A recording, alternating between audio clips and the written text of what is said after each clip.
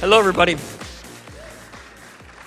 Yeah, we have a good crowd for John's second talk. It's very exciting. This is the first year that John will be talking twice. A couple things to know. John will talk for about an hour or so, and then we'll have 30 minutes for questions. The mic is right there. That's actually just right there. And so just line up when we get to the questions. Try to keep your questions on what John talked about. If you get up and ask when Doom 4 is coming out, I'm going to kick you in the knee. So right there. I will not waste any more time, but you guys in the back, because John's going to write on the board, and we have plenty of empty seats here, you can file in. Don't worry that there's reserved seats there. Just go ahead and sit in them. All right, I will give you guys Mr. Carmack.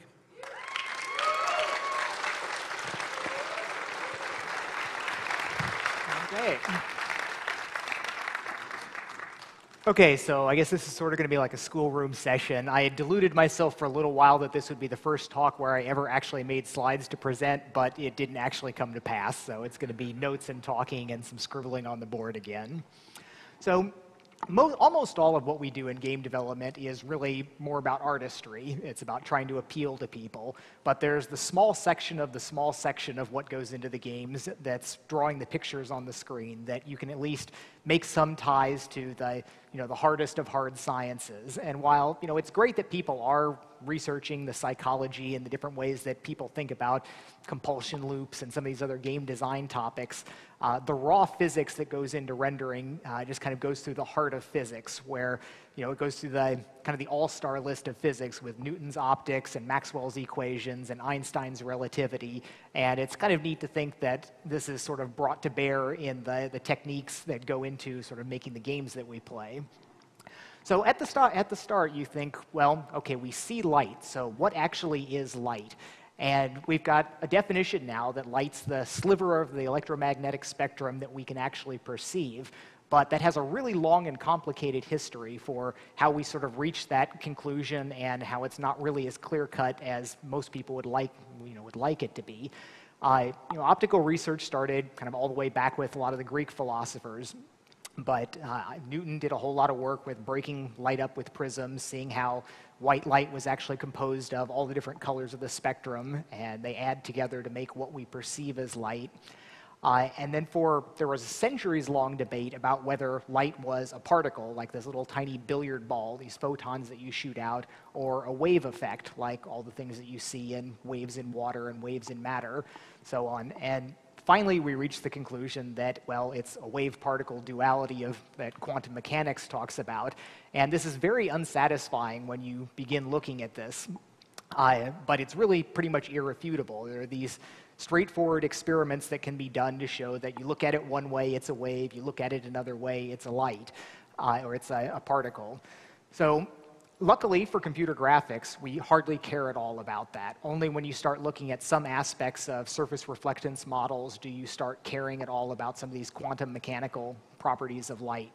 For the most part, we can look at light as zillions and zillions of little billiard balls shot out from lights and bouncing off of things and eventually reaching our eyes so that we can perceive them.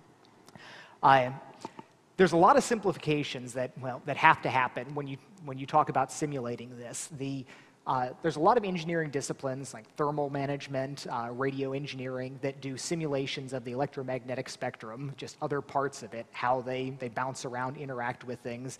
And this is done all the time, and it works. It really is science. So you can say rendering an image or deciding how much light reaches a particular area is about as basic of a science as it comes. There's not any artistic measure in here. There are tons of other aspects once you get into perception that do become questions about, well, maybe there is artistry that goes into producing something when you've got an impression that you want. But when you're talking about simulating an environment, which most of what we do in sort of the hardcore FPS type games is we are pretending that we've got this virtual world and we're running a camera through it, and we're trying to simulate what's happening in various ways. And nowadays, we know what we would have to do to make that almost perfect. We just have nowhere near the computing capacity to do really, really high-level simulations. But we can trace, it's useful even if you're not going to do the right thing to at least understand what the right thing is and then understand which trade-offs you're making and make them with sort of a clear head rather than accidentally backing into trade-offs that may or may not be really the best way to go about things. So many that it took a long time for people to realize that these other phenomena, things like radio waves, and there's a lot of confusion in 19th and 20th century physics about like which things were particles and which things were rays, and we still have kind of mixed up terminology when you talk about cosmic rays that are actually particles, and you talk about alpha radiation and beta radiation and these things that are particle-based rather than being rays from the electromagnetic spectrum. But we use this stuff all the time for radio waves. Your Wi-Fi has 2 gigahertz frequencies. The visible light rays are up in the terahertz range, many terahertz. But they're basically the same thing. They just differ in how they interact with matter. They're produced in somewhat similar ways, but the different things change. They behave differently when they interact with other things based on their wavelength, which is why X-rays can shoot through things, radio waves can go through some things that visible light pretty much bounces off of. So another important, critical thing really is that photons, the little bundles of light that we talk about, they are absolutely quantized. It's again part of the quantum weirdness that you can't send off this arbitrarily divisible amount, but there is an almost unbelievably large number of them. Given light that's throwing out is, I can just say zillions with a straight face because it's a very large scientific notation number. It's not trillions, it's not quadrillions, it's even more than that are coming out in terms of these bundled little quanta of energy. Now, they do have characteristics to them. If we treat them as little billiard balls, in computer graphics, we are generally looking at only a few different spectrums, a few different wavelengths in the spectrum of light. And that has to do with an aspect of the human visual system. While there are this incredibly divisible spectrum of light that goes out, we're only susceptible to 3 sort of styles of light, and they're not even individual frequencies. That's why we can get by with red, green, and blue for our monitor's emissive spectrums, because we only have 3 types of color receptors in our eyes. And I often think how it would be really interesting if you could look at all of these other spectrums bouncing around, and that's what thermal imaging and some of these other things let you sort of get a peek into it. And that's only light that's EM radiation that's very close to the visible spectrum, the infrared. It would be much more bizarre and interesting to be able to visualize radio waves in a real-time space, to like see all the multipath that's causing your Wi-Fi to be weird in specific ways, why moving something over here causes the radiation to change so much at your antenna to make a difference in your reception strength. And these are all things that have a bearing to what you do with light transport, as well as other wave phenomena like audio. Like really, really high-end audio processing is the exact same thing as what we treat light processing. You send out energy, it bounces off of all sorts of things in the world, and eventually arrives at something that's going to perceive it, which would be your ears in that case versus your eyes. So to kind of start with the path of a photon, of what it would take, you've got something creates the photon, and for the longest time in our human existence, about the only thing that we saw creating photons was a great deal of heat. You heat things up hot enough, and photons start coming off of them. You heat it up enough, it starts glowing a dull red. You heat it up more, it starts getting more yellowish and towards white as more and more of the colors of the spectrum are emitted from these hot things. And obviously the sun is a very hot thing where you've got a fusion reactor going, and the light that comes off of that is all of these atoms giving up some energy. So photons carry energy away from where they came from. And this is radiative heat transfer, where something gets hot. If you leave it all by itself there, it glows, and it eventually stops glowing. It cools down, going down through the spectrum, getting cooler and cooler until you don't see any visible light, because it's actually lost much of its heat. On Earth, radiative heat transfer is the least effective form of heat transfer. You get much more from conduction, where it just kind of goes through the actual physical contact into other areas as the heat spreads out, or convection, where moving currents of air or water take the heat away. But in space, radiation is the only way you lose heat. And in aerospace engineering, this is extremely important. Things like the areas like the International Space Station and spaceships, they have to worry a whole lot about thermal management because the only tool they've really got is radiation. You see these enormous solar panels where they collect solar energy, but a lot of space vehicles have to have enormous radiators where they actually let the energy go out from the vehicle. Otherwise, they would get hotter and hotter. So it's important to note that even if it's not glowing so that we can see it, everything's still radiating. So you don't see the space station glowing red hot. It's just glowing at whatever its normal temperature is, which can be perceived with infrared sensors. But it slowly loses energy, and it eventually reaches a balance. That's why something stuck out in the sun in space doesn't get hotter and hotter. Eventually, it reaches the point where the light that's coming in and hitting it is equaled by the radiation that's leaving it. And there are, like you can make we've made rocket engines that are radiatively cooled, where they burn 5,000 degrees or so inside, and they get so blindingly white hot on the outside that all of the energy that's not going out the nozzle, that's soaking into the walls, is radiated away as a whole lot of light. And this is essentially what old-style incandescent light bulbs were. You had a tungsten filament, you made it really hot by pushing electrons through it, and it got hot enough and it started glowing. And if you watched closely, if it was a heavy filament, you could watch it warm up or especially shut down. It would go through, kind of ramp through the temperatures. You would see it be red and get up to white hot, and then when you shut it down, it would cool down through yellow and then back through red before finally settling back to radiating in non-visible regions at sort of room temperature eventually. Nowadays, we have a lot more efficient ways to create photons with fluorescence and LEDs, things that are tuned carefully to just barely nudge the electrons in the atoms out to an excited state, let them collapse back down, and spit a photon out. For the most part, photon emission is random in terms of which direction it goes. When you look at radio engineering, there's huge bodies of literature for antenna design that determine how you can make it slightly stronger or weaker in different directions, but there's still a very fundamental nature of randomness, which is, again, the quantum mechanics aspect of things. There is, at a very low level, natural events are completely random, and you can't just say, I only want photons that are going to come out of the left side of this material. So you get a photon that pops off in some random direction. It may go straight for, if it's coming from a distant star, it could go straight for trillions of miles, more or less just traveling through space. There's little bits of general relativity with warping of light that can happen, but for the most part, it can continue on indefinitely. It's a self-propagating wave. So it pops off of some atom somewhere, maybe flies through space for 1 billion trillion miles or something, comes in, finally hits our Earth's atmosphere, and then starts interacting with the atmosphere in some way. Every change in density that visible light goes through will result in it bending its path somewhat. This is called refraction. The most obvious case when you look at it is things like prisms and lenses, where you can see the light really strongly warped. But it happens in any sort of density change, going from the vacuum of space to the outer reaches of our atmosphere, and then every change in pressure or temperature changes the density, and that causes very slight and subtle movements of the changes in the direction of the light.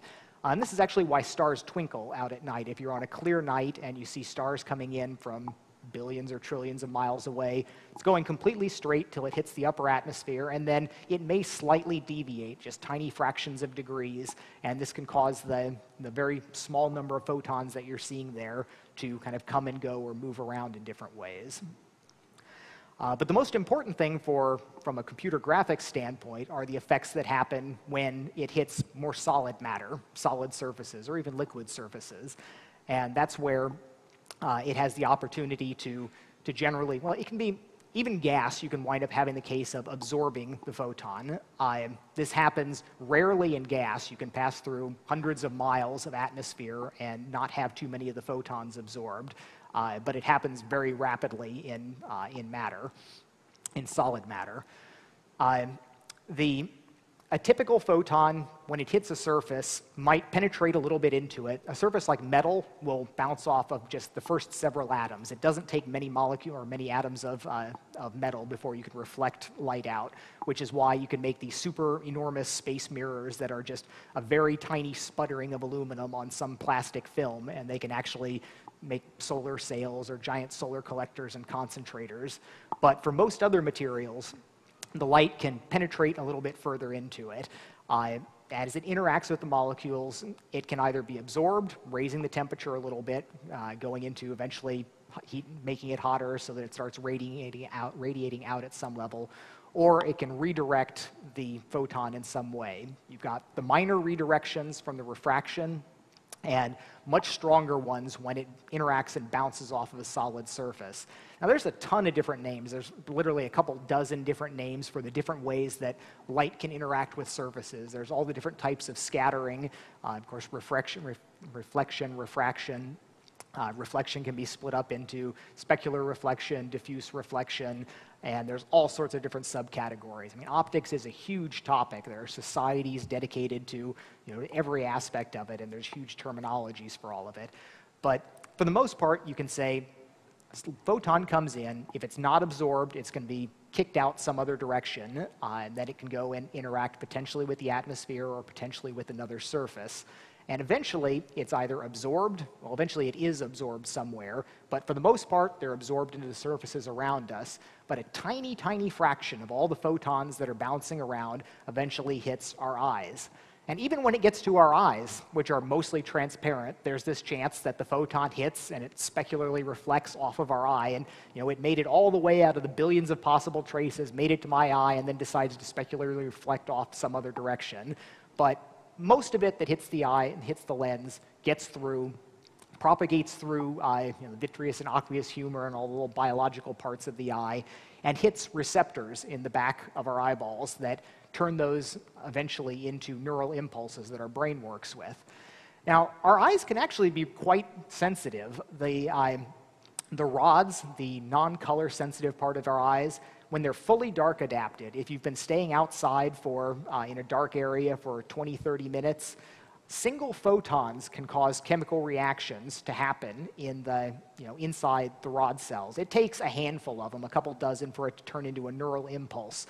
But it is possible for people that, especially in the old days, people watching for things on ships in moonless nights that might be out all night with nothing but faint starlight, you can have cases of just handfuls of photons coming off of something, being registered and showing up, and people acknowledging their existence, which is pretty amazing when you think about these incredible subatomic particles, not even particles, but incredible, the scope of that being detectable by us as biological entities.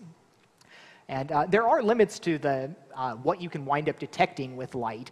The visible light that we see has a wavelength, and you can't really deal with things that are smaller than that, which is why you're never going to have a real picture of an atom or a molecule, because those are much, much smaller than the wavelengths of light.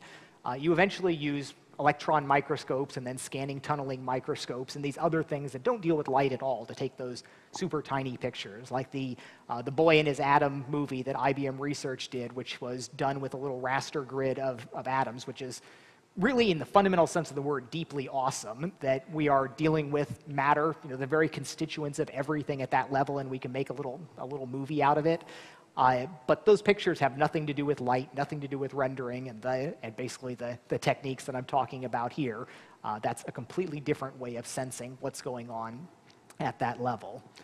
So to recap the basic pictures of this, you've got a sun up here, spits out some light, travels through space, gets to the atmosphere on the Earth, maybe bends a little bit, maybe just goes straight through, comes down, hits a surface, maybe gets absorbed, maybe hits something else. You've got walls and rooms and bouncing around in there, and eventually, if we're seeing it, reaches somebody's eyeball inside.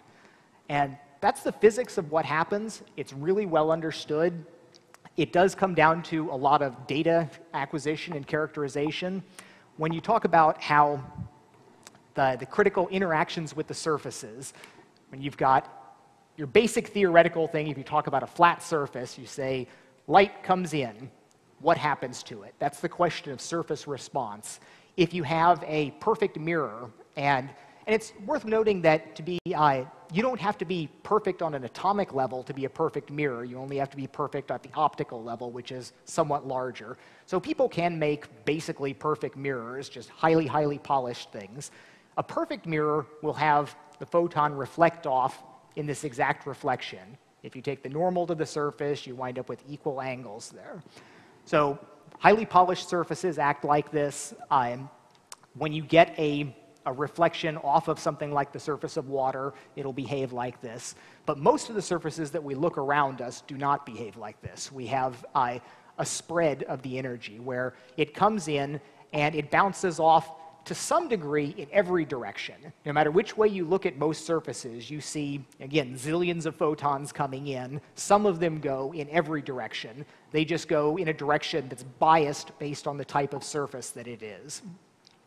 A surface that, one of the easy things that a lot of times is approximated, both in the engineering sciences and in computer graphics, is to assume that the surface reflects perfectly diffusely, or it's a Lambertian surface.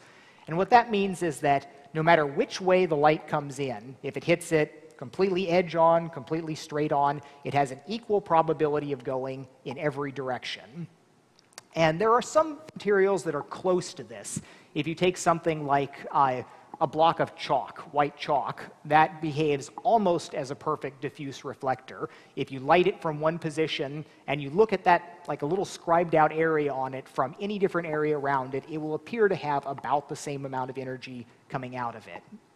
But there are, all surfaces are more complex than that though. Most of them will say, for if you've got light coming in here, there will be more of it coming out around the reflection area, and some general amount coming out in all different directions. But these can actually get quite complicated. And the simplifications that we use in graphics sort of approximate these, but you can measure these with specific tools that go in and take lots of samples from moving the lights around, because it depends.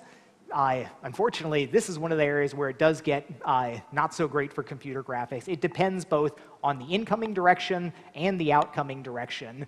And those are two angles in each one, so it winds up being a four-dimensional equation to say how light comes in here, how does it come out in some other direction. And in fact, it gets worse than that, because very few things do reflect just off of this upper surface. Most of the time, the light will go in, go below the surface, bounce around a little bit, and shoot out some other direction. So if you're saying, well, my photon comes in here, not only do you have to say, if you're being really, really accurate, which angle does it come off of, but also how far away from the original point does it come off of. Or if it's a thin surface, how does it come out on the backside? You may have other setups coming there. When you look at like a leaf in the sunshine, you've got a lot of the energy bounces off the shiny top face, but a lot of it diffuses through and comes out on the backside. So these are not pleasantly analytically tractable things. They wind up being big tables of data. And one thing that's important to remember is when you see like tables of data that are collected for things, don't necessarily capture all of the important characteristics of a surface. Where if you take one of these sensors that you can capture a table of data here, if you did have your perfect mirror reflector, it's almost certainly not going to have the exact sample exactly where you want. But eventually data does win. Just as we increase resolution on things, we'll have higher and higher resolutions for our surface models. And we'll get closer and closer to reality for what we're simulating. So to go as kind of a capsule history of computer graphics rendering then, when computer graphics started off, if you look in the 60s and early 70s, computer graphics research focused on the hidden line problem. You know, we had line-oriented displays, either true vector displays where, like the old video game arcade games like, I'm blanking out now. Yeah, like Asteroids is the best example. That are actually drawn by raster beams moving around where they really are true line displays. There's no raster, there's no edge aliasing, and all the different games like that were what the earliest computer graphics systems were basically like that, where they were vector displays.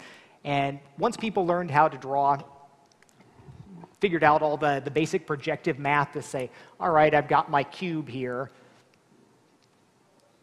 You know, I want it to look like that, but when I draw it, I've got that on there. How do we figure out which lines that we're going to erase? And that was, you know, that occupied research for a while to figure out effective ways to do that without spending at the time the scary divide costs for different things, and you'd have lots of interesting work going on. But when we eventually got raster displays where we could fill them in, of course, at that point, people filled in the surfaces of the cube. They're all grayscale at that time, so you can draw a cube and say, well, this will be the light face, this will be the dark face, but that was neat at the time, but that was not sort of what things look like in reality. So people started taking the steps that they could to try and say, what do we need to do to make this more approximate what we see with our eyes? And this has been a path that's been driven probably more than half by sort of ad hoc approaches about just, well, what's reasonably easy for us to do that gets us somewhat closer to it, while there's also been sort of a parallel path of saying, well, what's the physics actually doing? How do we make an actual solution for it? So the earliest things that got added to the shading model for computer graphics was if we assumed that there's going to be a light that's at some point, in the beginning, it wouldn't even be local. You just say light is coming in from this direction. So we want to be able to say what color or what shade should each individual surface be based on where that light is. So you've got the obvious things that if it's not facing the light, no light hits it, and you would draw it black. So the question about things that are directly facing the light, so if you've got light coming in, if you have a surface completely perpendicular to it, you make that your brightest color. If you've got a surface that's completely parallel with it, it gets no light, you make that 0. So you've got some curve that goes between it to say how bright something should be. And it turns out that that's a fairly straightforward bit of math to solve, where you have light coming in at a certain angle, you've got the normal to the surface. The amount of light that would strike a little surface there is proportional to the cosine of this angle.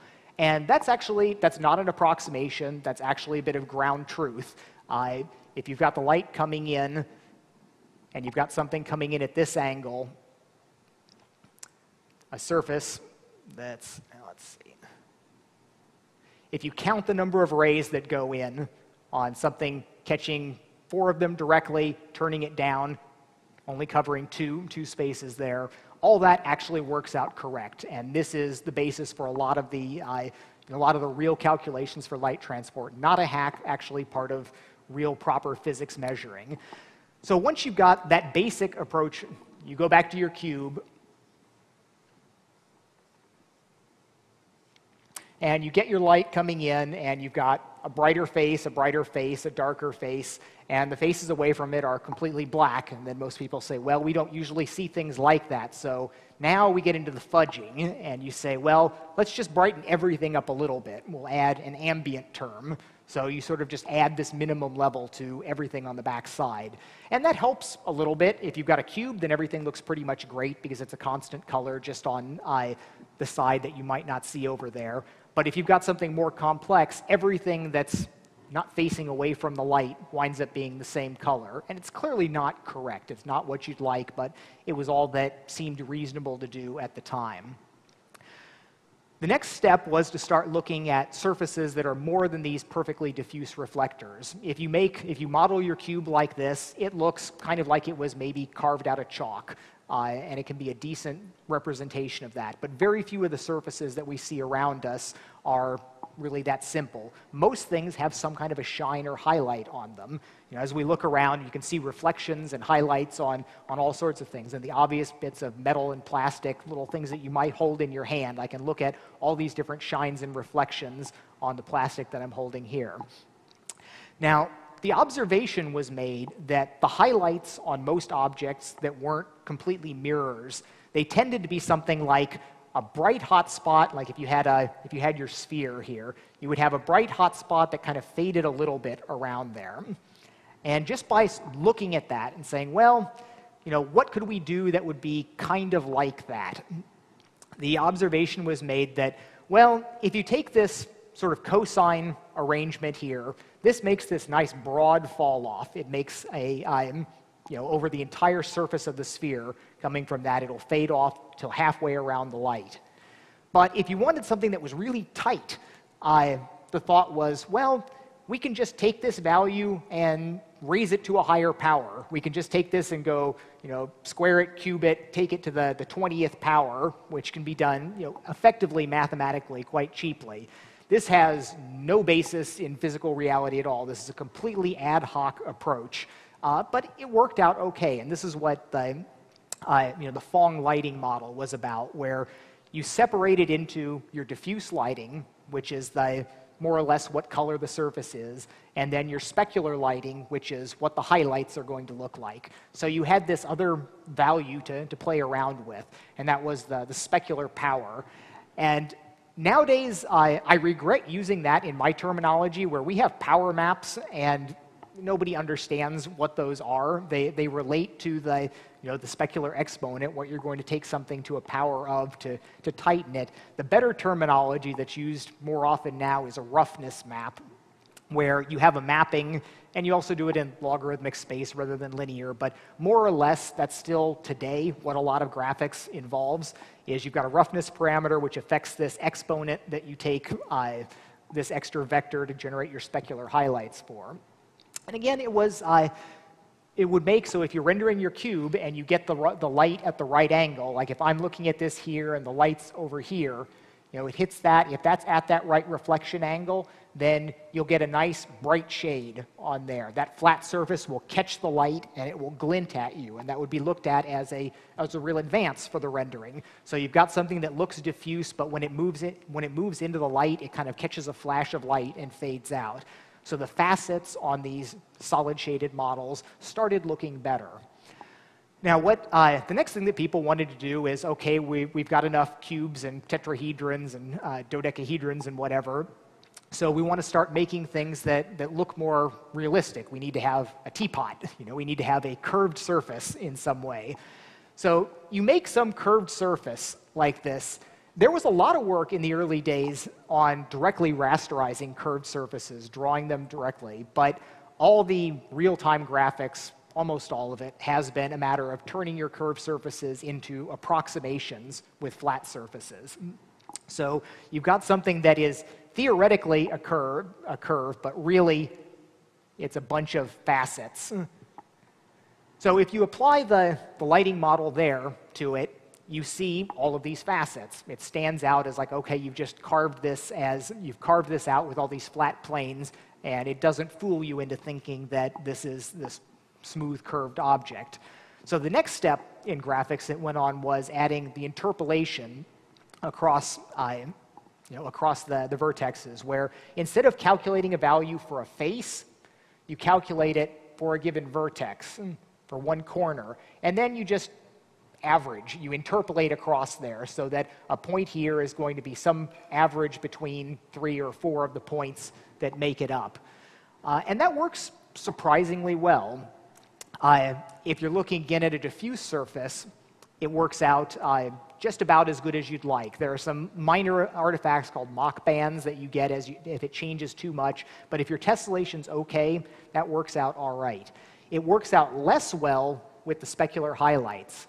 And the reason is that your specular highlight, if you've got, it might show up, like if you were supposed to have some hot spot right here in the middle of a surface, if you calculate it at the outside, this is going to be almost 0 for the specular, almost 0. And when you interpolate across it, it's going to have nothing. You're just not going to see it. You'll only see a highlight when the specular comes up at the very edges. And this is what still to this day sort of the standard OpenGL shading model is. It's gross shading with calculations at the vertexes, interpolating the colors or parameters across it. So this model is still with us to this day for a lot of sort of quick stuff that's not visual simulation oriented. If you just write something using lighting with OpenGL, that's the model that you get if you turn on specular highlights. In graphics where they care more about visual quality, what started happening was interpolating not the color across it, but interpolating the normal, sort of the curvature across each point, and then applying the lighting model at every pixel.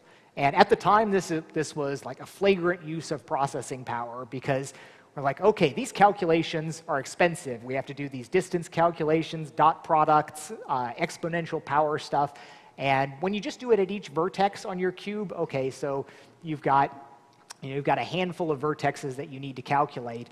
But even on an old school display, you would have hundreds of thousands of pixels. And so if you're drawing that there, going from doing this maybe a few hundred times or a few thousand times to hundreds of thousands of times for a scene was a large use of additional processing power. But it got you the good-looking areas where you could have a highlight that looked about like it should, moving across the surface, or sitting on a floor, looking stable there as you moved around.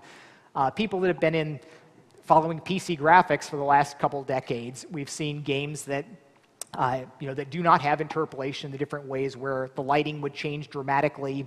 We always had the problem of densely tessellated characters or objects, and then very low tessellation on the world. And the problem that you'd run into with that is that if you're applying one of these interpolation schemes to it, you would have something that you could never have highlights in the middle of a surface, only at the corners. And there were also issues with perspective math and clipping that would mean that it would change as a really big polygon get clipped by the edge of the screen in almost all cases the way people did it. And this was one of the big things that pushed me during the Quake time frame to use light maps for the first time, where instead of, I had seen other games that were doing lighting at the vertexes, and I didn't think it was, it wasn't good enough. You couldn't get anything resembling a shadow. You had all these swimming artifacts with the lighting, and it just didn't give the, what I wanted to see. And while Quake didn't have any specular highlights, it did have these, you had samples every 16 pixels in the light maps that we interpolated across those, and that gave us the look that was very important for it. We didn't get to actually, it was only all the way up to Doom 3 where we would start doing per pixel operations like this to get the much better calculations.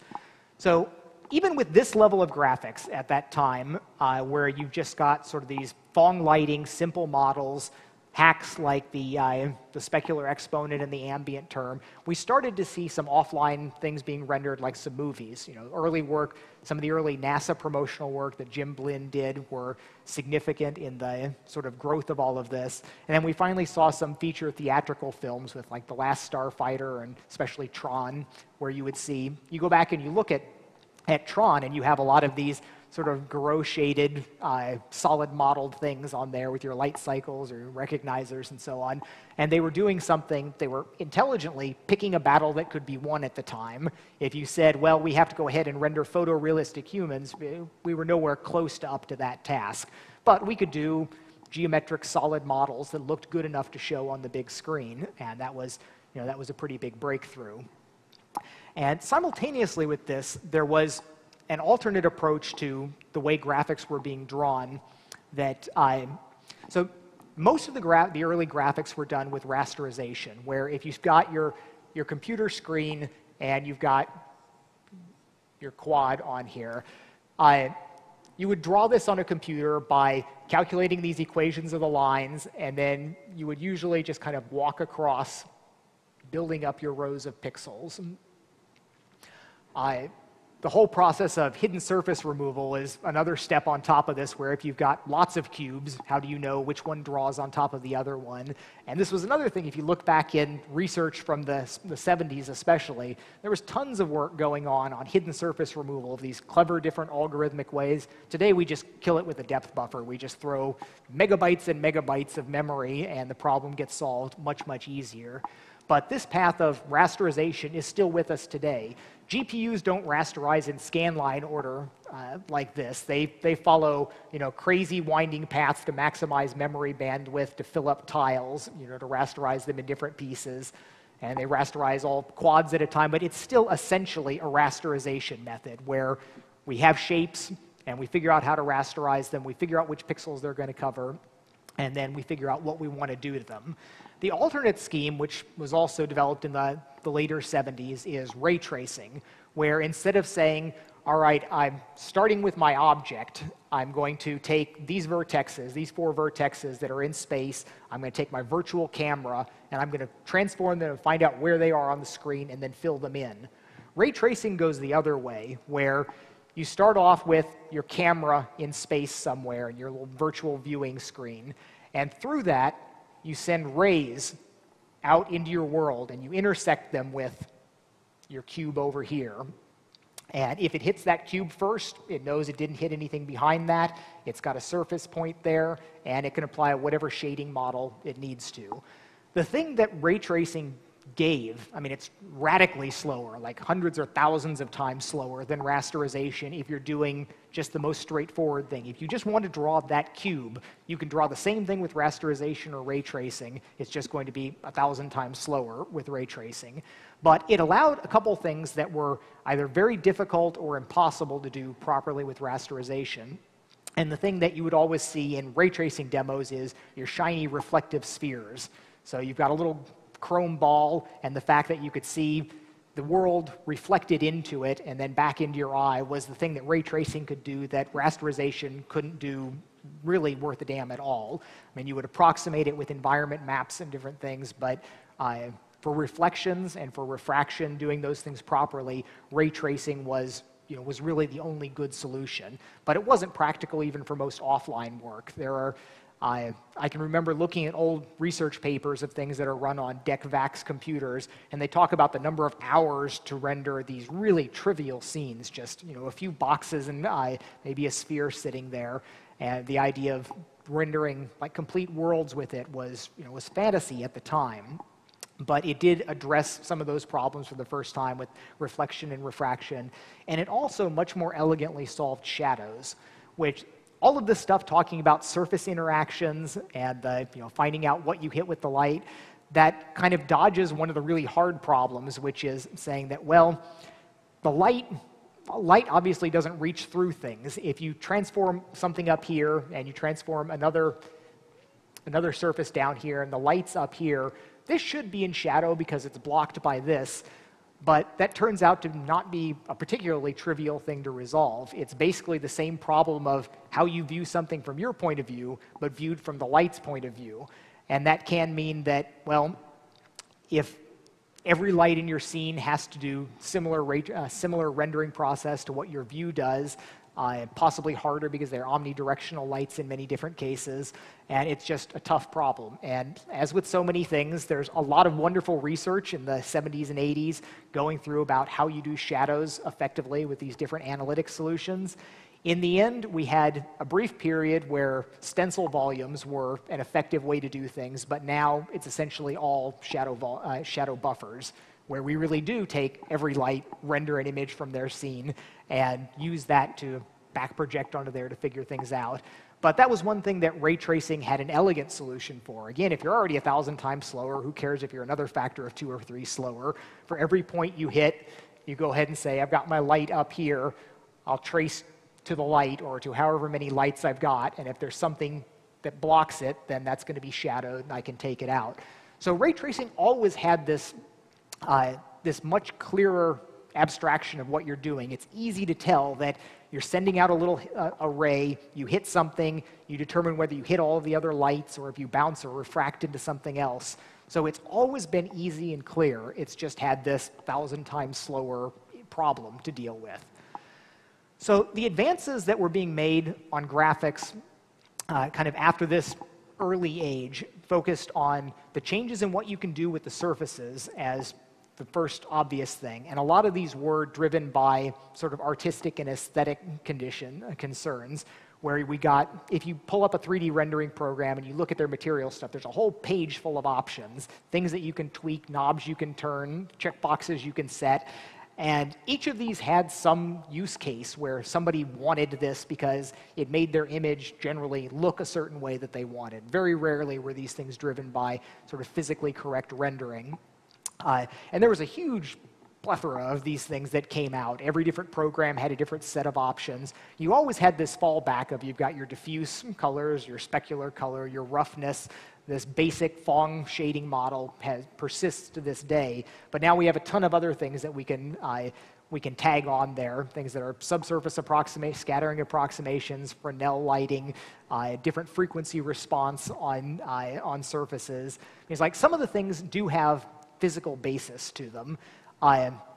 Like one obvious thing, the Fresnel effect is the effect that as you get more and more glancing to something, the reflection gets stronger and stronger. And you see this is what makes water and glass look like water and glass. If you look straight at them, you pretty much see straight through them without a whole lot of reflection. But as you get more and more edge on, even a surface like this, where when I'm looking at this angle here, I've got a very, very strong, clear sense of the slightly wavy reflection of that white line there, while if I look at it right here, it's barely visible. So that's a physical effect in reality that you can work through the real physics equations of why this happens, but people, again, sort of called up the trusty raise a cosine to a power, and it sort of looks like what we want when we're dotting a couple vectors together. So that's something that's based off of plausible physics, but generally only roughly approximated. And there are other things like that with, like the change in some metals get their metallic look because they slightly change colors as they get towards grazing angles. So again, you can calculate the real physics for that, or you can just kind of say, well, this color sort of changes to this color at the edges and start interpolating between them. But lots and lots of good work and lots of high-budget movies and so on were built with these sort of very ad hoc techniques. But sort of in parallel with this, the other big revolution that was happening was global light transport and global illumination. It comes back to that whole hack of the ambient term, this sense that obviously okay, if I'm right here, the lights are only directly hitting the outside. The back of my hand has no direct view to any light, but it's still quite bright and clearly illuminated. It's bright because all those lights hit this whiteboard, bounce off of that, and wind up lighting my hand from the back. And you can see like color changes, like if I move up here where it's mostly covered by the blue marker on there, there'll be blue tints to it. And this recognition that so much of what we consider important in the visual field is actually indirect. It's not just a matter of here's the light, here's the surface, what's the reaction? Because we come back to how much of the light gets bounced around. And there's a term called the albedo of a surface, which is what fraction of the light gets reflected versus absorbed. And there's some tricky terminology with this because you can have either the total solar albedo, where you talk about how much energy comes off of the sun, and this is used for climate modeling and some remote imaging and things like this where you matter. But you've also then got the visible albedo, which for rendering is what we care about. And the point is that the best reflectors, your chrome sphere that's mirrored, or your white piece of chalk, or your freshly driven snow, those can reflect 90-ish% of the light, while your darkest surfaces, your lump of black coal or asphalt in some cases, might only reflect 5%. But when you're reflecting 90% of the light, what that means is that if you're in a room that has mostly white surfaces, a single bit of light coming out of your light emitter might bounce around a dozen times before it finally gets absorbed. So it could take a very complex path before it winds up getting to your eye. And this is why we could have cases like a dark room illuminated only through the crack under the door, but you can still wind up looking around, even around corners. You can go into the closet in the dark room illuminated under the keyhole and still find things somewhat lit. And that's because of this many bouncing path that light can take from the light emitter coming around till it actually gets to your eye. And this turns out to be a really frighteningly complex and expensive problem to solve properly. The first sets of attempts at this dealt with radiosity approaches.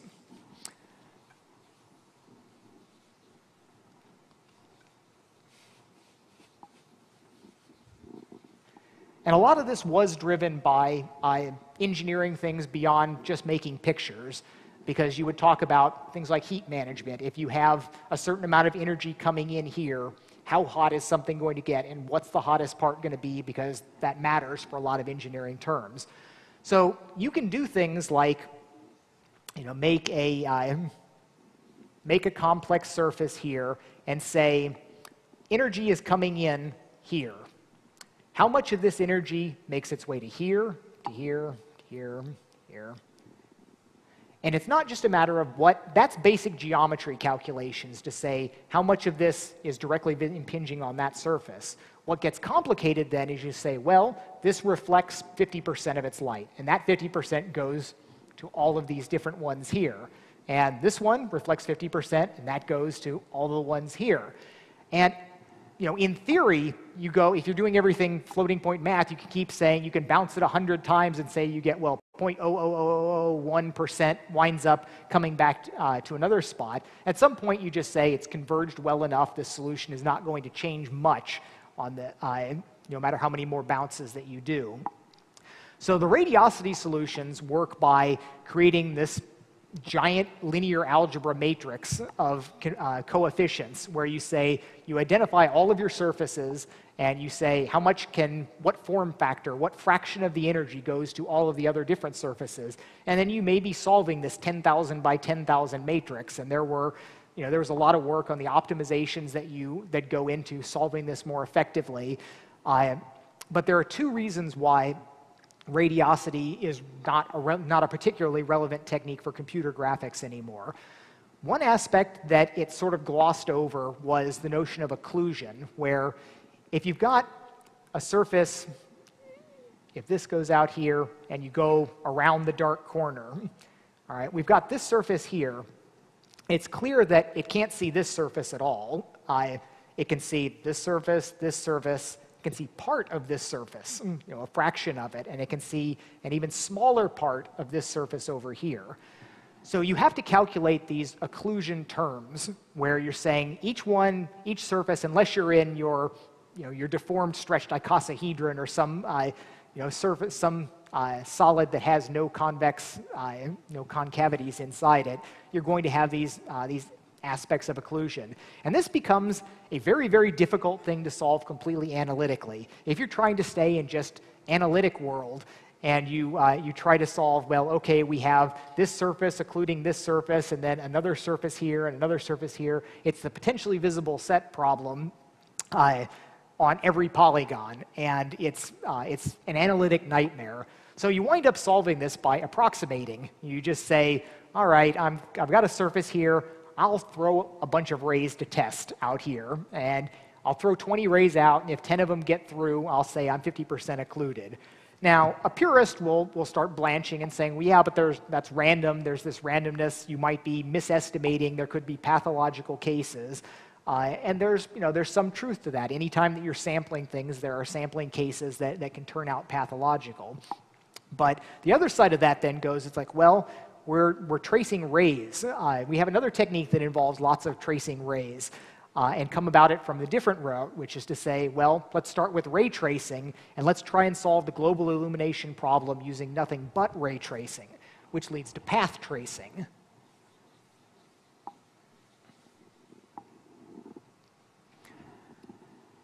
So you could make a rendering solution, a rendering program where you start with your light emitter. You throw photons out in all directions. You have your cube here, and somewhere you have your eye. You will get a physically accurate image if you throw random rays, pick a random direction. It goes down, some of them go off here, some of them go up here, but eventually some of them wind up hitting a surface.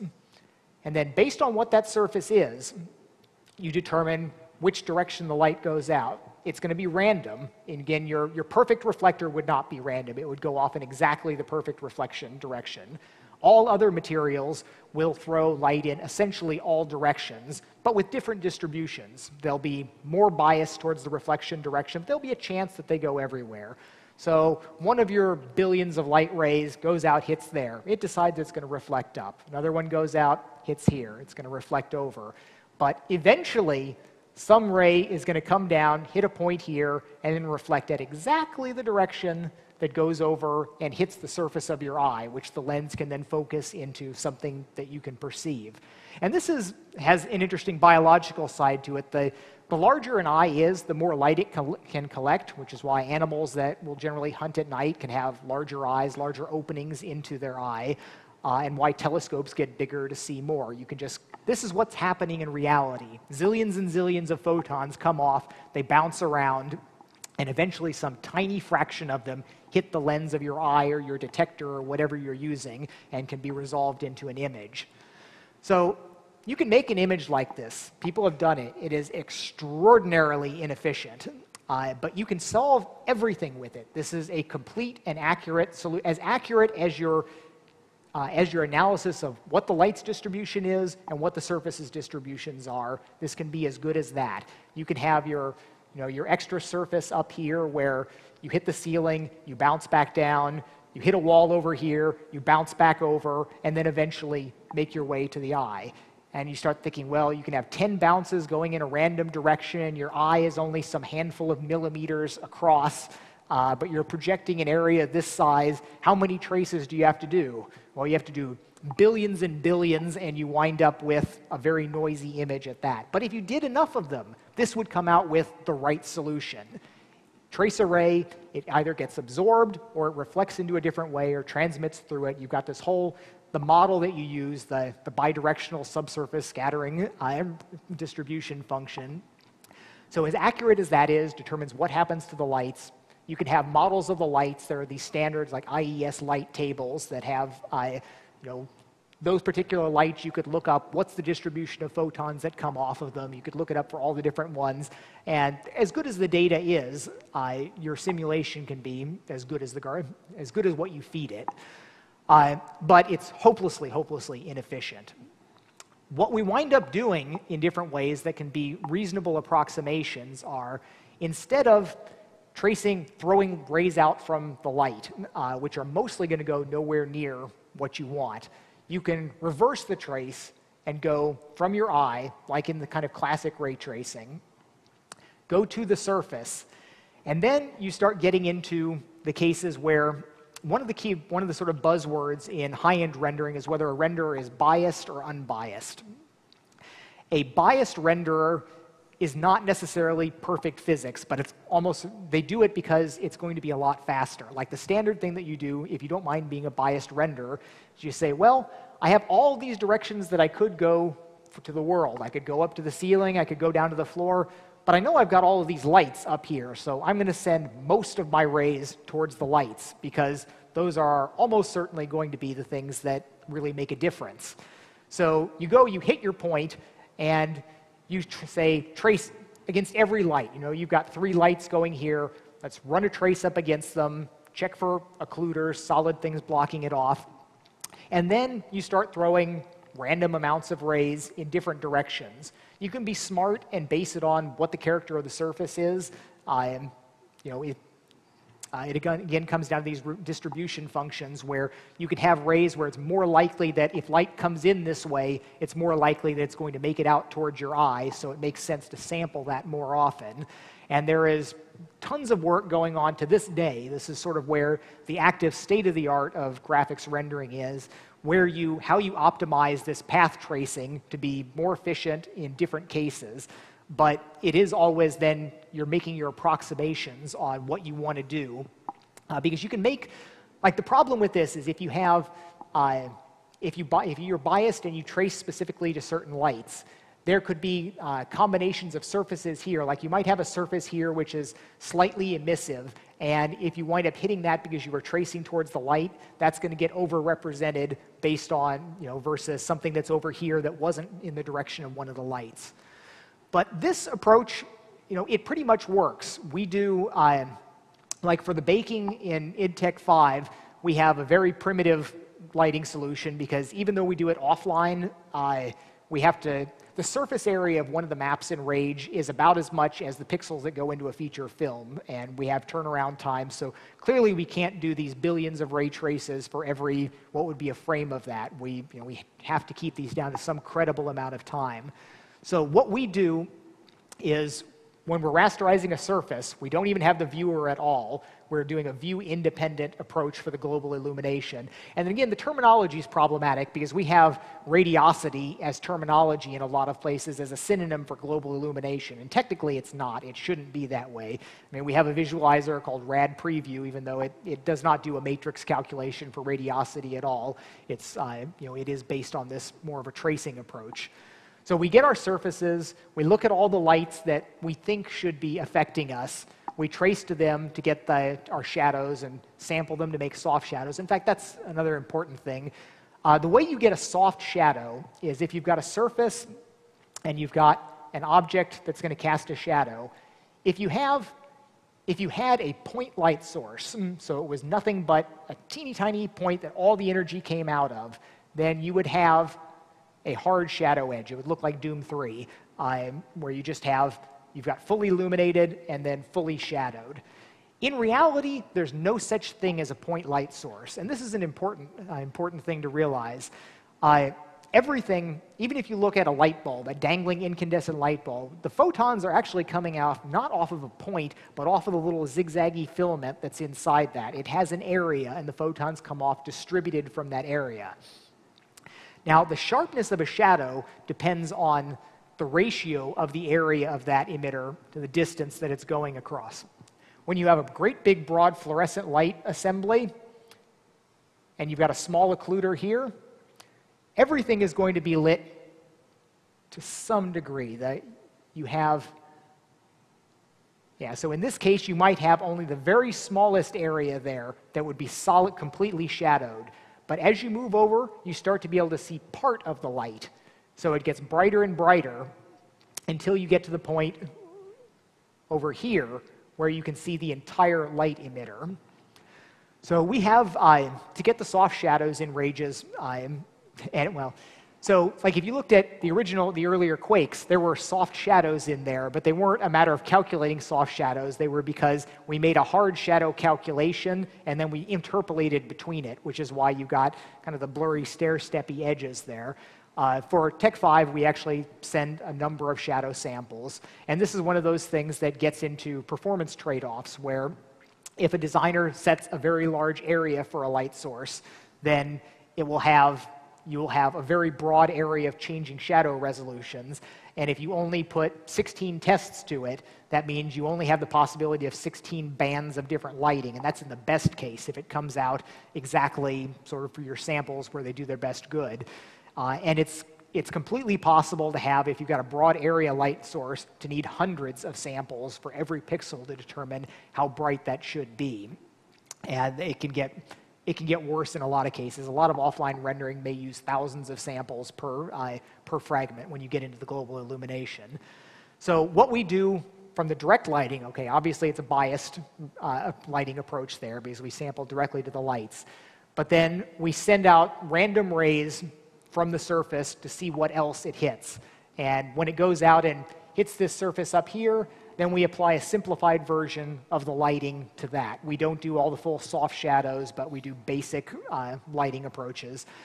We've had options to do multiple additional bounces, but this is what we live with, is some approach of sampling the global environment, and we don't do it lots for each pixel. What we wind up doing is each point throws one or a few samples into different directions, and then when we average them, for this pixel, we average over a broader range of pixels. And these are the types of trade-offs that everybody doing rendering makes different trades like this, where you decide what you think is most important, how much time you can afford to spend on things, and you make your choices and you live with them after that. But we know doing it right is just a matter of throwing billions of rays in an ideal case. You have to throw lots and lots into the environment. We can make decent approximations now, but we're going to soak up all the additional computing power that can be given. Like one of the saws in the offline rendering world is that the frames will always take a half hour to render in most studios. The more power they get, just the more things that they add to it. There's hope that's not a law of nature, that we are getting to faster turnarounds, kind of like the pace of hard drive size versus usage. But it does seem likely that the path forward is lots and lots of rays, physically accurate material definitions, and approaches that are approximations of the sampling of path tracing. We can do There are some neat demos going around today, like the Brigade path tracing demo, which is real time, and it's doing simple path tracing from sort of a parallel outdoor light, and it's noisy and fizzly as it comes in, but you can stop and watch it kind of come in more crisply.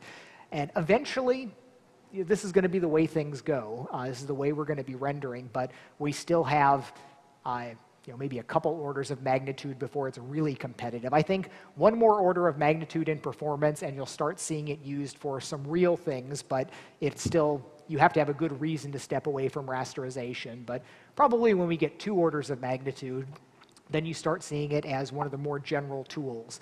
And the reason that it's winning in the offline world, even though it's still slower, people still care about how long their renderings take, even if you're making a feature film or a TV commercial. It matters for your iteration time.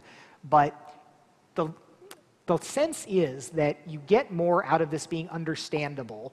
With rasterization, environment maps, shadow maps, there are all these knobs that people just, the best people know what they mean, but 90% of the people working in visual in computer graphics, they have these things that they know, push this way, and it kind of does something, but it's a lot of black magic and a lot of things that are just not at all physically plausible. And this is one of the things that I've been working with the artists at ID in the last several months to start moving us towards this more physically based sense of things, where if you just use your standard diffuse specular roughness, you can have materials that just make no sense at all in the real world. You can have things that reflect more energy than come in when you've got a bright diffuse and a bright specular.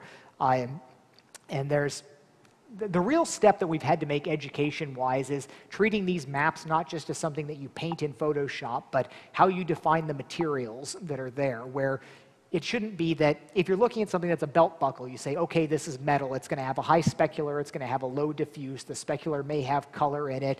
It's going to have a high power or a low roughness, depending on how you're formulating it, because that's what it is.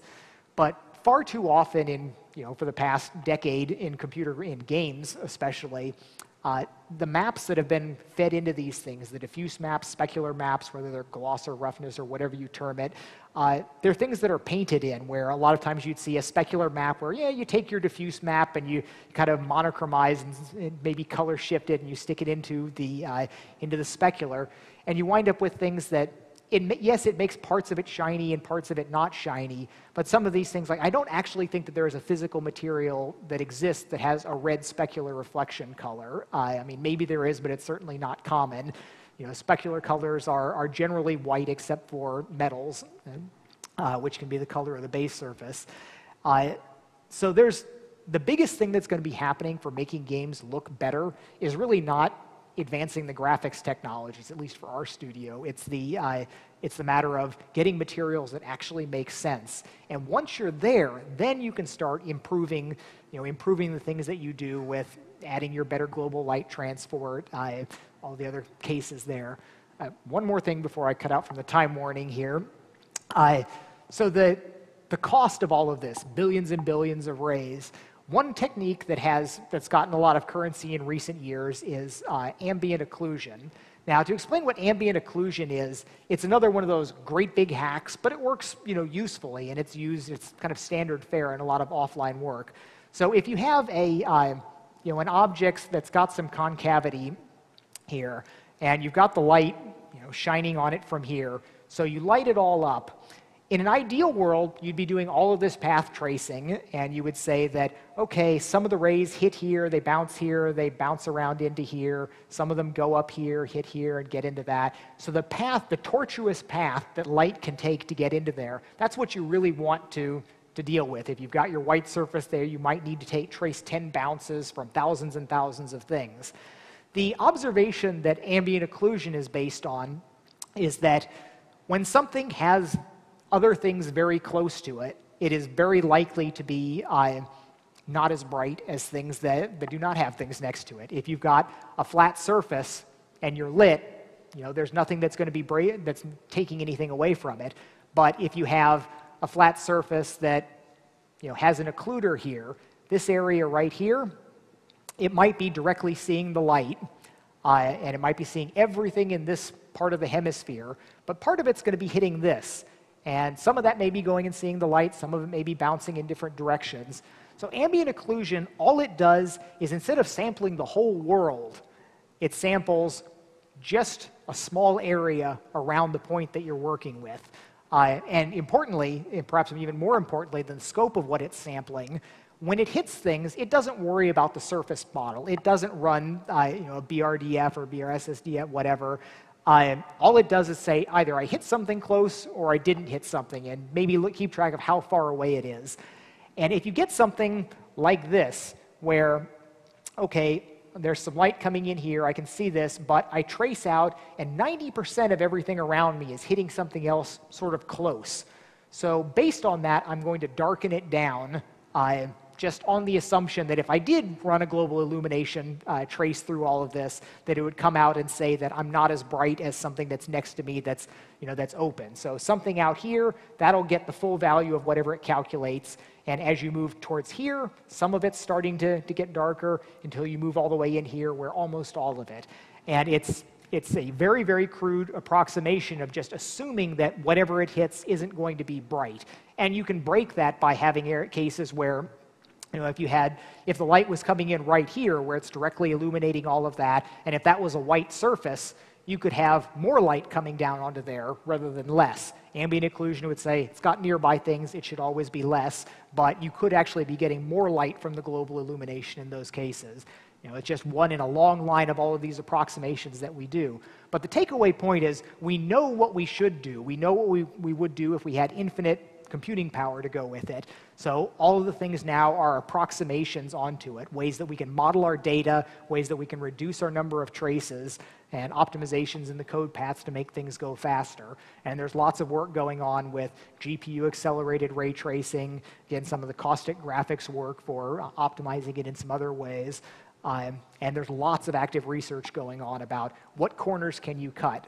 And it's interesting because, again, we know what the right way, zillions of photons coming out, collect them all at the lens of your eye, and sort of make an image from that. But it's going to be research for the coming decade or more as we kind of work out what the very best approximations for this are.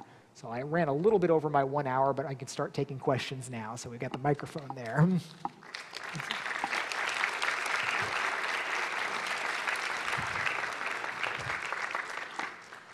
Up until about maybe 5 to 7 years ago, there was every year an obvious increase in realism in offline rendering for especially movies. Mm-hmm. And I'm wondering, since a lot of the things that you've mentioned here have been around for as long as I can remember, mm-hmm. I mean, Pauvre and all that, mm-hmm. decades ago, what is the main driver of that increase in visual fidelity or realism in the more recent years? So a couple factors. One is actually getting smarter about the materials, where these you can throw in all of this light transport stuff, and if you don't have good materials for it, it won't matter. You'll still get non-realistic images. So better data collection, some of the laser scanning, and the different things that let us get really good material qualities, that's been one factor. But probably the biggest factor has just been people being willing to throw that much more processing power at things. To go ahead and instead of letting these early cases where it could take days to render an image, that's never going to get used in production, and all you do is see some of the images in like academic research. And the problem with that is, while some of the academic research would get the formulas right, they wouldn't have the data right to go with it, where if you've got, it's kind of like programmer art. If you wind up with, the programmer or the graphics researcher building the test scene for it, it's probably not going to be a particularly good model of the world. It's going to have too many spherical cow simplifications in it, and it just won't be like what you go to a movie studio and they'll get all the grime and the nicks and the dings and everything that make it feel like a real lived-in world. So I think those are really the two things: materials, and then largely getting it into the hands, making it reasonable for the people that are going to put the level of craft and detail that it needs to represent the world, making it feasible for them to use. Is that your motivation for educating the artists at ID to make it? Well, I actually think it's necessary. I think that it's if you're not getting with physical rendering now, you're going to be left behind as an industry. There's been big it's been interesting watching the offline world where you had sort of the masters of their domain at Pixar. Because they had the very best in process and technology for a long time, they were sort of stragglers to adopt many of the things with ray tracing and physically based rendering.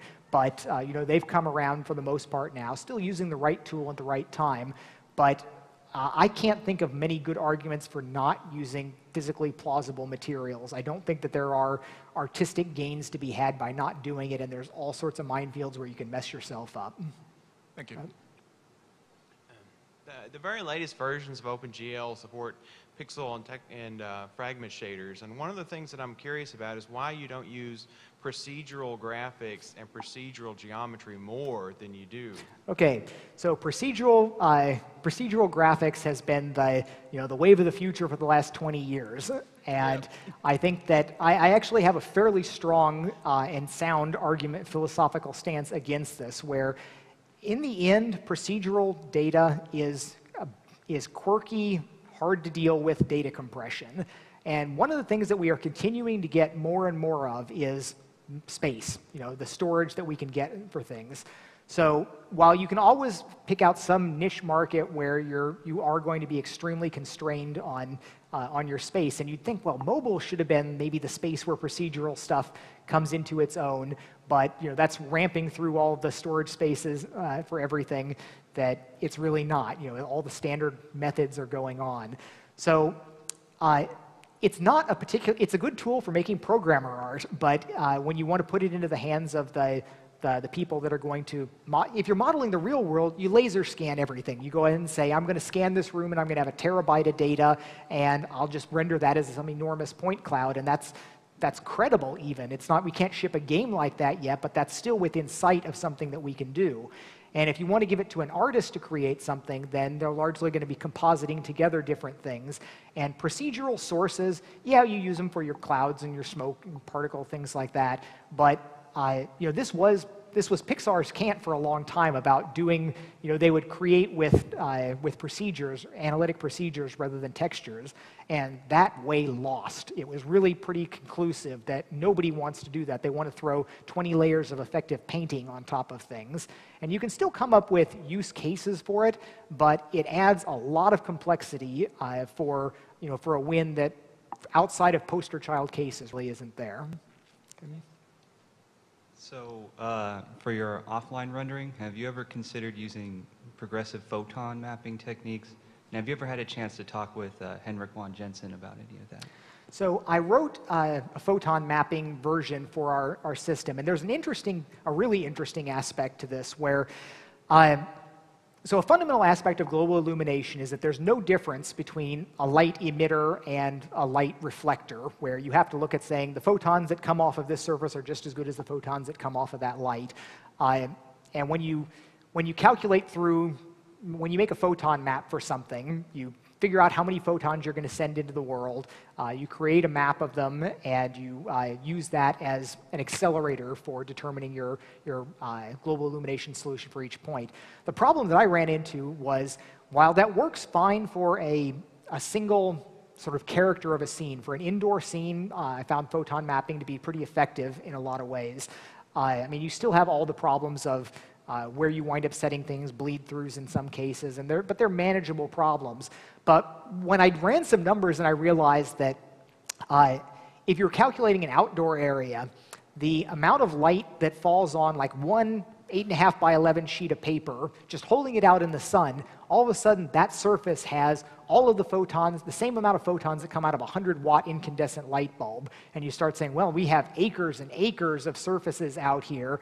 And of course, we're scaling everything down so it still fits with, I completely did not get to any of my output, monitors, gamma correction, all that stuff. So I mean, we have all these hacks to kind of normalize it, but I found it to be, in a situation where you had a bright outdoor area and then a dimmer indoor area, you had to have so many photons in the outside to make the dim one come out reasonably that it became pretty prohibitive. The other reason that we don't do photon maps is that it requires a sequencing where the nice thing about distributed ray tracing and the path tracing, In its purest form, it's completely embarrassingly parallel. Any surface can be done at any time because we run on multi-threads, multi-core processors and multiple systems in a cluster.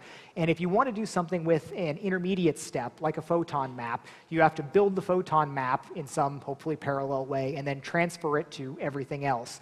And my very first global illumination solution in the early days of Rage was GPU accelerated, and I rendered little hemispheres on the GPU and I built up a low resolution megatexture of the world and used that for global illumination, which was reminiscent of a photon map. And it was just one of those things that in practice turned out to really be kind of a pain. And when we went to a completely separable solution, a lot of problems stopped happening. But it was interesting implementing the photon map stuff, going through a few of the cases. It's certainly a valid direction right now, but I think that in a lot of cases, the necessity to generate that ahead of time is a little bit of a hazard for implementation in a lot of parallel cases. For running on a single system, if you know you're going to just plow through it all there, it's got a lot of benefits. It just hurts a little more on a cluster. Hi, so you talked a lot about the geometry and the ray tracing, all that sort of stuff. I was just curious if you could talk about how you manage the light representations, specifically things like fluorescence and that sort of stuff. Yeah, so and yet another one of my topics that was on my list that I didn't have time to go through. So again, the classical computer graphics light is you wind up with three models of lights. You've got a point light, a spotlight, and a parallel light. And those are our sort of baseline lights in the editor. We augment the point lights by giving them an area radius so we can get the soft shadows and so we can add the distributed ray tracing to that. The biggest problem, though, is that all of our lights are completely physically implausible because they're physically bounded, with the exception of the parallel light. And some of this is history when we go from QuakeCon all the way up through, especially Doom 3, we built all of our lights out of textures because Doom 3 was all dynamic, so we multiplied two textures together where you would have a projection texture and a fall-off texture. So they occupied this this physical space in the world, which is great for culling reasons, where you can say, all right, in Doom 3, we tried to say no more than 3 lights hitting a surface because it was a linear cost. Every light cost more on that surface. So we wound up with these lights that were very physically implausible. While you can make, if you're doing this multiplying two textures together, you can make a Gaussian fall-off light, which is a pleasant light to work with that is radially symmetric, but most of the lights in the game wound up being our square light, which is a light that goes almost to the outside edges of this texture, just fading a little bit and then fading a little bit in the other direction, so we could get kind of about as much light as we could into the world for a minimal fragment cost. And unfortunately, we kept those through Rage as most of our as our primary light style. And we had some of our very best artists love this because it gave them total control. They would call it painting with light. So they would be able to say, I want this area a little bit brighter here, so I'll use this different texture instead of the standard one. I'll move this, or I'll stretch it so it just barely goes below the floor, but it has no fall off, so it's going to throw all the light into it. And that is largely the type of artistic wizardry that we need to evolve past, because you will never be able to take light emitters like that and make the world feel real, because the light's not real. You can even have completely real materials, and you could be doing it with path tracing, but if your light is only coming from these things that do not resemble real lights, then it's never going to be bought off as real. Now, several years ago, I made a premature, evidently, push towards physically based lighting, where I was trying to set all of our lights up with using IES light profiles, which are these actual light profiles that the people that make light bulbs go and measure all of these things. You can get the light that's coming at all of these different areas, different sample points coming out of it. And that's really useful, although it's important to note that there are simplifications in here. Just because you see an equation doesn't mean it's true. Just because you see a table of data doesn't mean it's true either, because you have simplifications like an IES spec for 3 fluorescent bulbs in a fixture. And yes, you are sampling what the light is at all of these points, but really you should be getting 3 shadows from it rather than one from an area light source. So there's simplifications built into that. But I still we are not currently using that. The main reason why it fell through when I pushed for it originally was it comes back to the performance. To keep the build times at a certain, at a level that they were familiar with, you wound up with, these lights now are extending infinitely. They're proper inverse square fall-off lights. So if you've got a level with 1,000 lights in it, then in theory you're tracing 1,000 traces out at a minimum to just see whether any light gets there. So you cut this down to some rational number of samples, and what that means is there's lots of noise in the images. And one of the battles that's been particularly hard for all of the Tech 5 stuff is trying to have a situation where the designers and artists are willing to work with an approximation of what they, what the final output is. And it is, it is just very tempting to say, well, I always want to look at what the final output is, which means that everything is always a production quality render, which means it always takes forever. And if, I keep hoping that there will be more of an acceptance of, well, this is roughly what it's like. I can still figure out what my gameplay and rough lighting and everything is. But that's a battle that we fight daily on this. Hi, John. Taking quality materials data for granted, I'm curious what additional visual fidelity you gain by ray tracing voxel lock trees, and then what visual sacrifices you make and what sacrifices you have to make in terms of performance, or to gain performance. So the question of what you're ray tracing against is sort of orthogonal to the method. I mean, while you can rasterize or ray trace lots of different representations, and there was lots of work that went into directly ray tracing against curved surfaces and certainly spheres in some of the easy cases. And for years, I did think that ray tracing into some form of voxel space would be an obvious thing to do, because it seems that there's wins. It's certainly far simpler. You can make a more regular data structure. There's all these things, but it doesn't seem to be panning out that way. It does seem to be that all ray tracing will be against triangle meshes, that you will decimate to it. And there's certainly advantages to the comfortable tool paths, everything there. And it seems that's the way that history is flowing, and that's probably the way it's going to work out when we are ray tracing everything. You talked a little bit yesterday on the motion blur that happens on like the LCD screens as you're moving your head very quickly. Do you have any more thoughts on if that's a solvable problem for this generation of VR, or is that going to take a little longer? So we have an existence proof of something that's good enough. I mean, what Valve put together by hacking up the Samsung displays is good enough. If we can get 90 hertz displays that are low persistence, that will do. 120 would probably be better, but and like my interlace scheme may be a good thing to kind of add on top of that if it can be done. But I think there's a good prospect. The fallback plan is LCD backlight flashing, so it's important, and I think that I'm betting that it will be solved for sort of consumer-grade VR in the not-too-distant future, but it's, it's not there right now outside of Valve's prototype. Cool. Thanks. Yep. Hi, John. Yep. Thanks for the talk. A few years ago, I read an MIT paper explaining how to compute saw shadows, and what they did was they interpolated linearly between the parts that were lit and the parts that were not lit. Is that the approach id takes? Is that a linear map or a nonlinear map between the umbra and the penumbra? And I was just hoping you could explain in detail how you calculate the intermediate levels. No, okay, so that does fall into the category of large body of work of approximations that is pretty much gone and forgotten right now. Our soft shadows are done by sending a certain number of samples, like it's 16 by default. So you send 16 samples to different points on the light that are randomly distributed, and the density of the shadow is just the fraction of them that get through. So you can crank that number up in some cases for some of the really broad area emitters.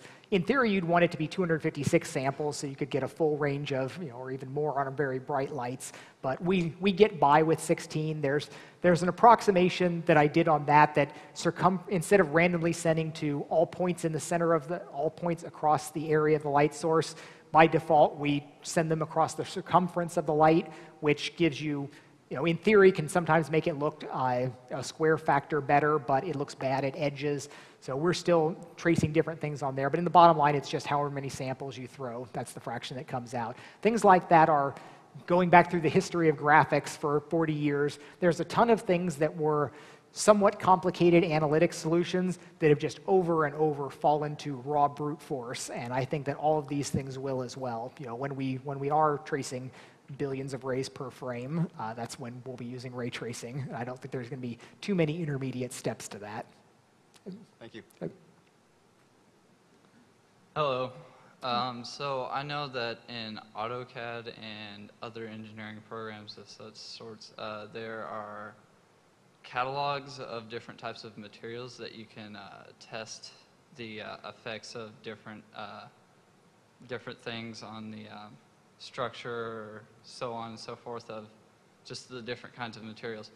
And what my question is for you is that with trying to make your artists use more accurate materials, are you trying to like create a catalog of textures or? Yeah, so right now we are very much trying to have our master swatch list of, you know, if we need, there's the clear things about, okay, if you're metal, you're in this range, if you're paint, you're in this range, if you're wood, you're in this range, asphalt, and having all of this represented as these are the valid ranges of diffuse specular roughness and maps that you're going to have. So we're still working through all of that. And in terms of material libraries, it's a little frustrating when you look at whether it's 3D Studio or Modo or V-Ray, whatever. The material lists are usually the ad hoc collection that's accreted over a couple decades of company lifespan, and they're usually not a complete, consistent, cohesive, physically based set of materials. We spent a little bit of time trying to backtrack values from one of the material library sets into the things that we could use, and it wasn't completely clear that they were coming out in the right ranges. So we're building up our own set, and there's lots of studios doing that. There are online there are sets of BRDF measurements for a lot of materials that would be good to start drawing some of the materials from, but we're still looking for, okay, what's the diffuse specular and roughness values going, rather than this full table of data. But eventually, I expect that we all will be using, this is data scanned in from the real world, because over and over, that's what eventually wins in the end. Okay. Thank you. All right. That looks like it. John, thank you. Thanks. On time.